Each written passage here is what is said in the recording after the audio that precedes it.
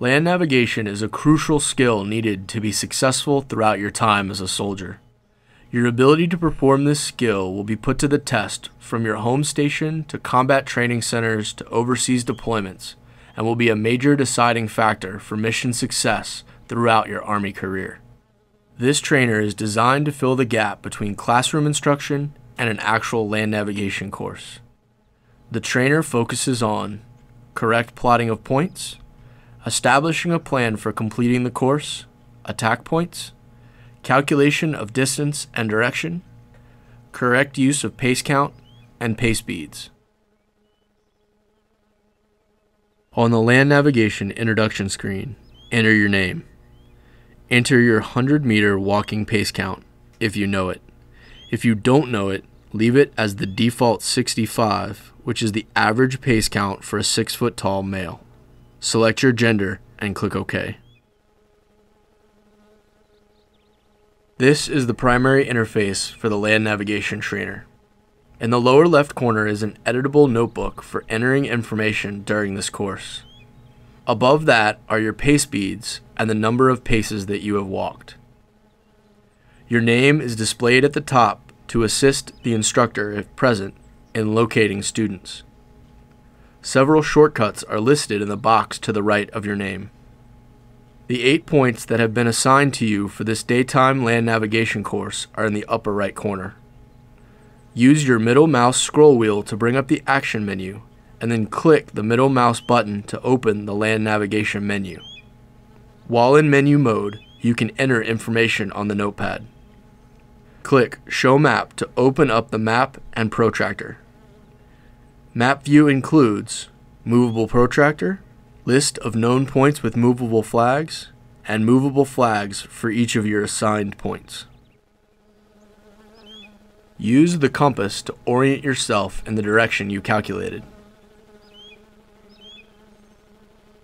Before you start walking, use the menu to select Start Pace Count.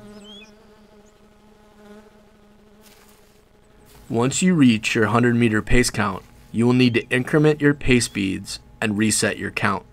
Pushing the J key will add 1 bead and reset the pace count. Pushing the K key will subtract 1 bead and reset the pace count. Once you reach a point, use the menu to select at which of your assigned points you believe you have arrived. The checklist will indicate that you have identified that point. Selecting Move to Point allows you to save training time by teleporting directly to any of the known points. If you reach the end of your pace count, you can drop a reflective belt as a marker and start point for your search.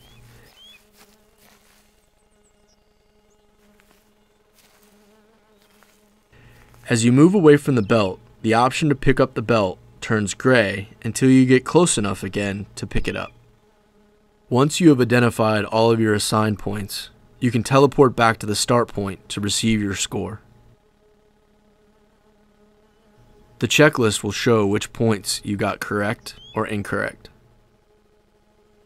The instructor station is designed for a computer lab type of environment where the students' computers are networked. The instructor can monitor the progress of the students and intervene in cases where remedial training is necessary.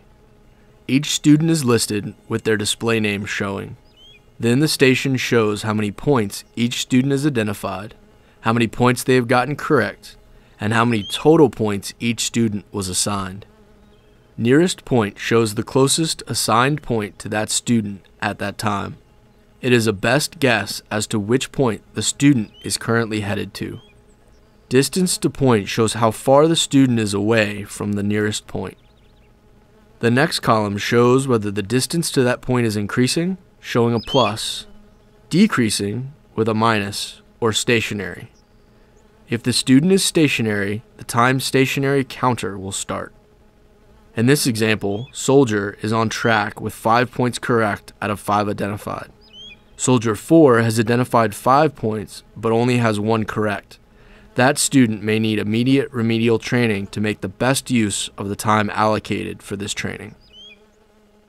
This trainer will allow students to practice and greatly improve their land navigation skills leading to success in the field and success in the Army.